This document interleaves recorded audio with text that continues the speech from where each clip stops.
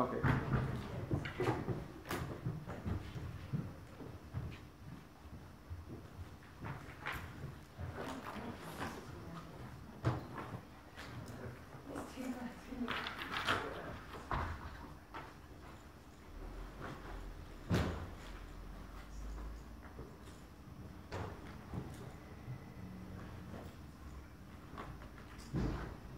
So hello everyone. I'm going to be talking about multinational corporations and corporate sociability, corporate social responsibility, and addressing climate change. I'd like to begin by us looking at a very quick video on climate change.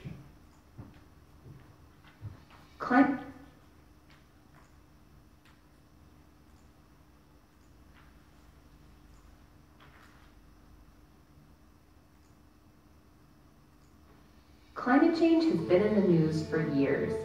But what is it, and how will it affect us?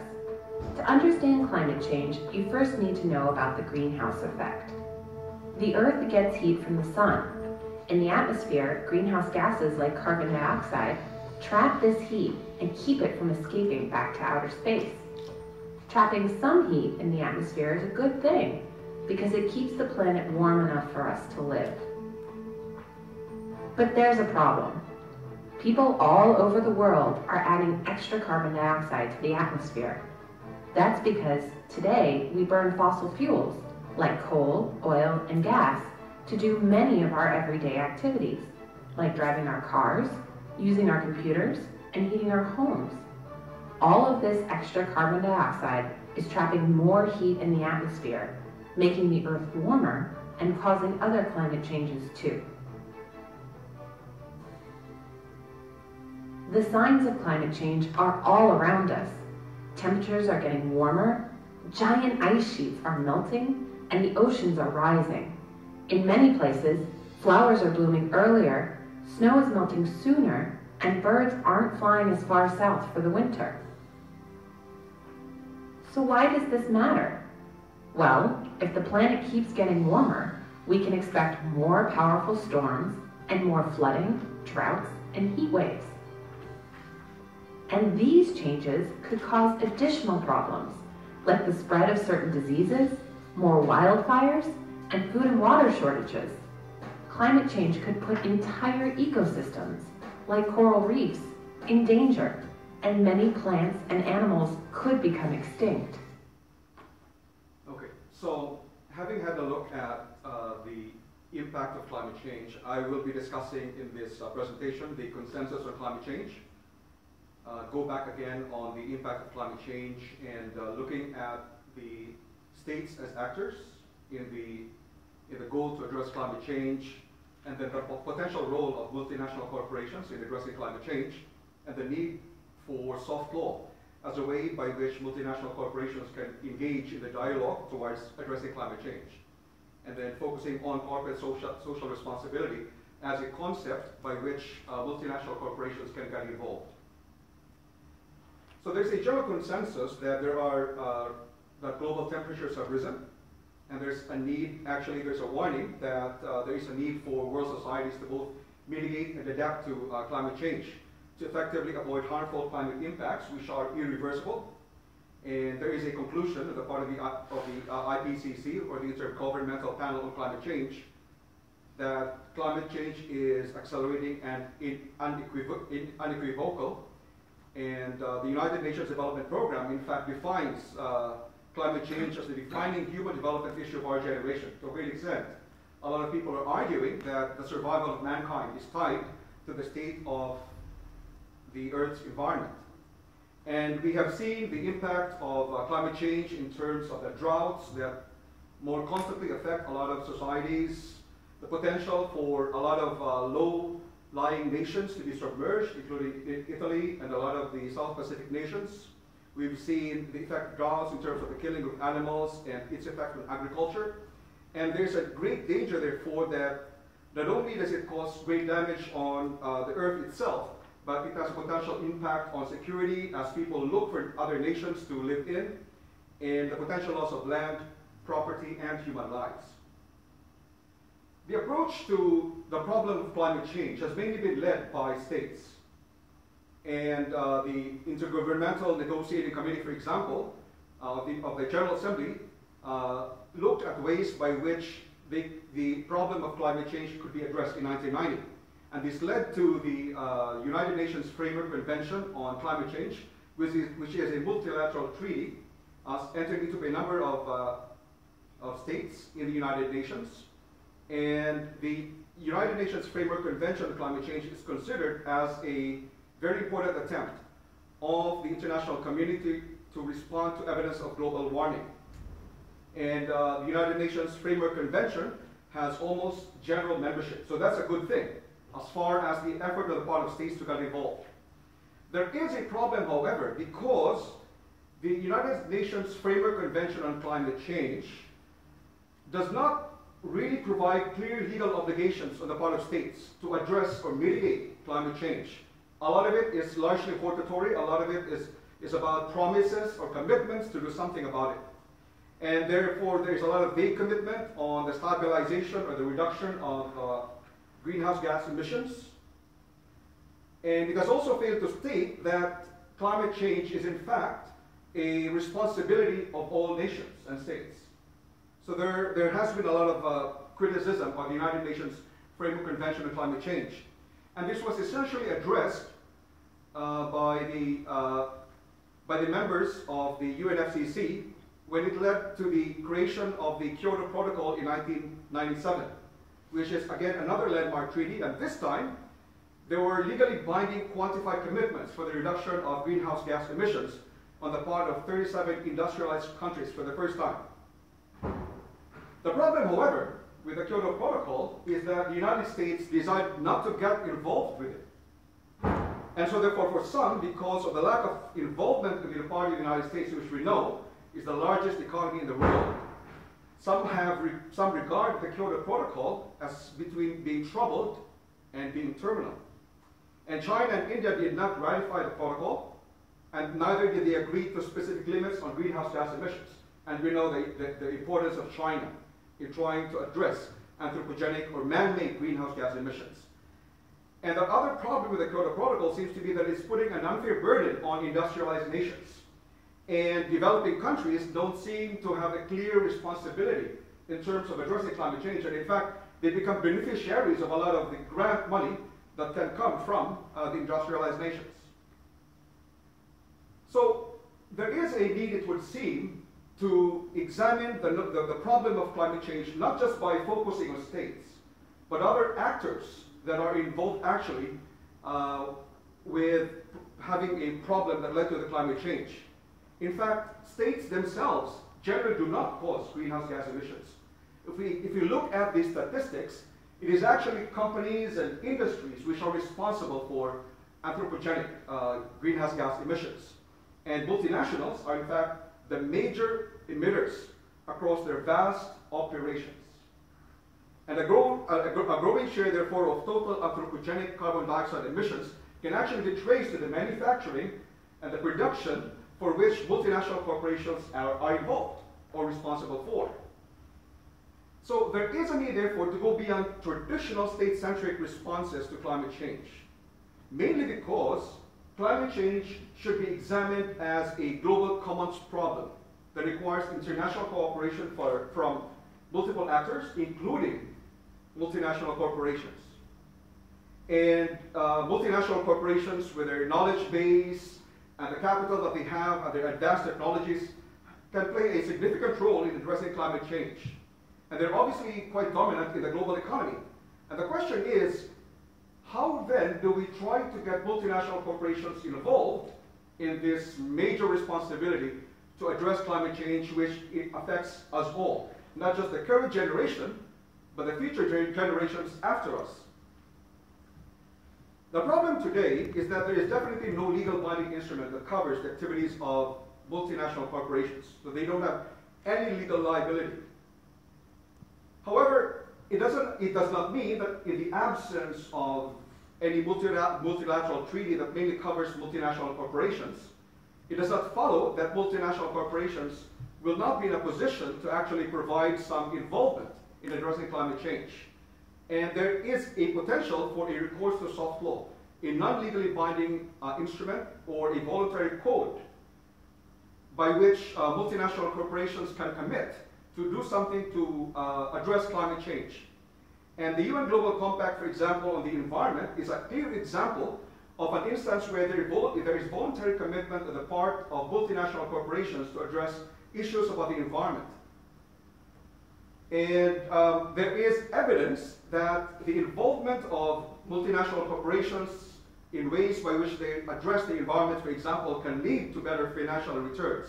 And mainly because the investors and society actually look at the behavior and attitudes of multinational corporations in the way that they do things.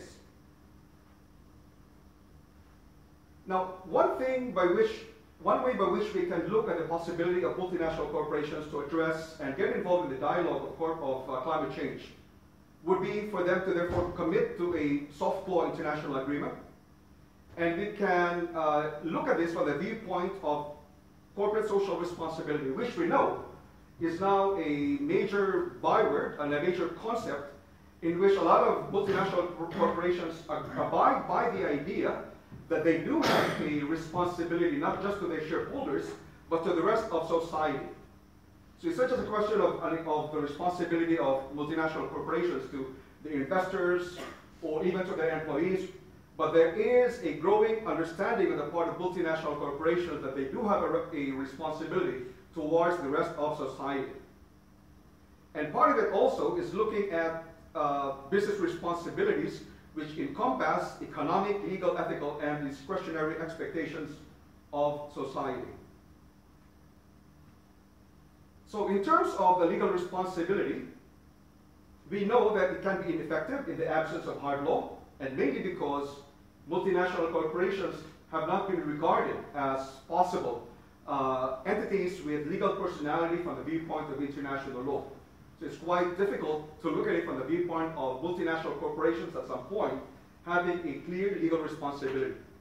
However, if we look at the idea of multinational corporations having an ethical responsibility, even a discretionary responsibility from the viewpoint of Carol, there is a potential for multinational corporations to get involved.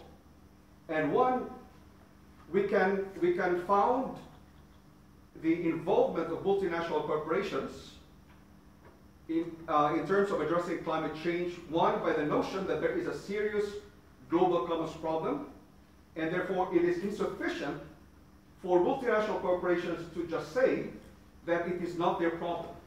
This is a problem that involves everyone. It involves consumers, it involves multinational corporations, it involves employees of multinational corporations themselves. And secondly, it is quite clear that multinational corporations are not innocent bystanders. A lot of studies shown that a major proportion of greenhouse gas emissions are actually caused by the activities of multinational corporations.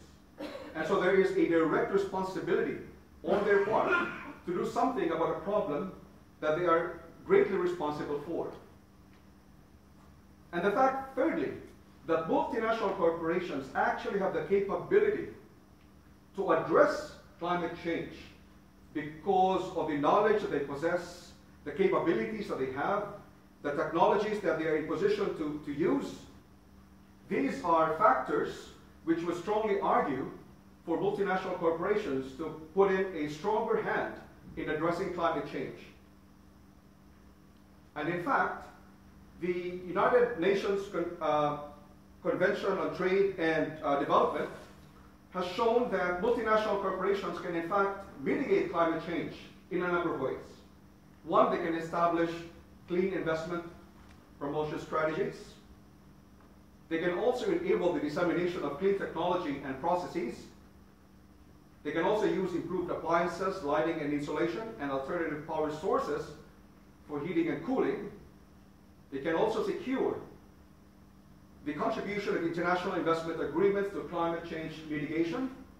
And they can harmonize corporate greenhouse gas emissions disclosures and set up an international low carbon technical assistance center. So in this presentation, we would have seen the importance and the urgency of doing something about climate change, mainly because of its adverse effects on the world and on society. We talk of droughts, we talk of the loss of lives, we talk of the warming of the environment, we talk of instances of people getting sick, we talk of people losing homes because of constant flooding. And for these reasons, it is important that we go beyond state-centric ways of addressing climate change and get other key actors involved in the process of addressing climate change. And multinational corporations were actually responsible for a great proportion of greenhouse gas emissions, are in a position to do something about climate change. And we can base the involvement of multinational corporations in addressing climate change on soft law, on voluntary binding instruments by which they adhere to certain norms of conduct that makes it obligatory on their part to do something with greenhouse gas emissions. That will be the end of my talk.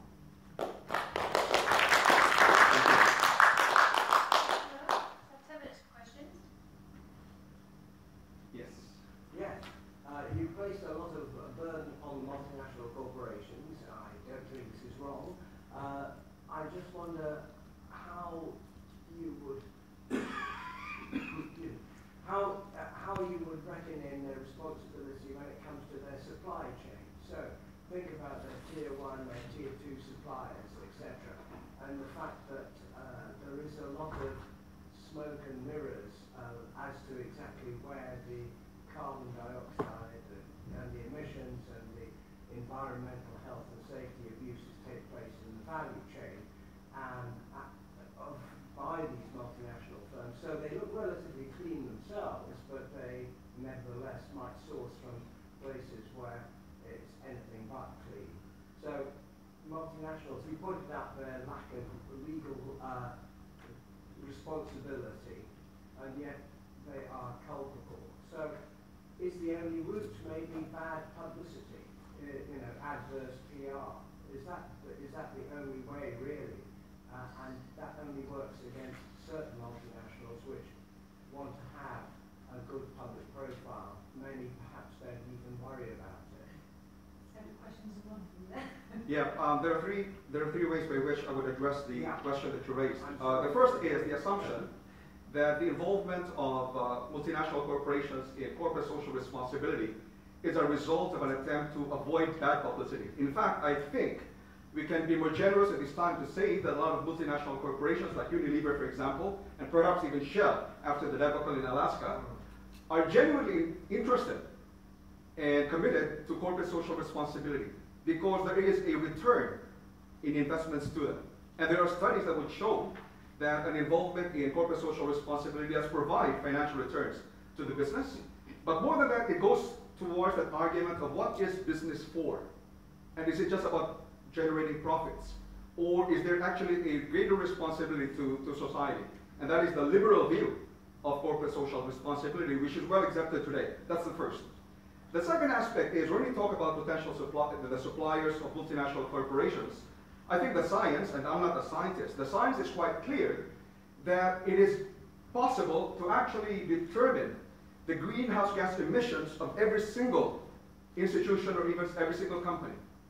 So even for as long as the suppliers of a multinational corporation are identified, it is possible to actually account for the greenhouse gas emissions. And that's the reason why it's possible at a macro level to determine what the greenhouse gas emissions are of every state or every country, because the science is already so advanced that they're able to do that. But thirdly, the third answer for that would be that if you examine today, a lot of multinational corporations are in fact closely examining the activities and behavior of their own suppliers. So we can look at Nike and how they respond to criticism that there might be the use of child labor in China or in India. Or we examine the cases of coffee makers who are aware that the use of child labor in some coffee plantations or the way that they may discriminate women can have an adverse effect on their activities. So for these reasons, I think there is a genuine possibility that if multinational corporations do recognize that the next step for which they should step up to the plate will be getting involved in addressing climate change, there is a potential that greenhouse gas emissions can be better addressed in the future. Thank you. I just follow up by saying you put the, as it were, the recognition that something needs to be done in your Yes. final explanation, not on the multinationals themselves, but on, as it were, the sort of global civil society to actually monitor and make these firms aware that it is known what they're doing. So in other words, the prime mover in the explanation you've just given is not the multinationals. They don't seem to have it in their heart.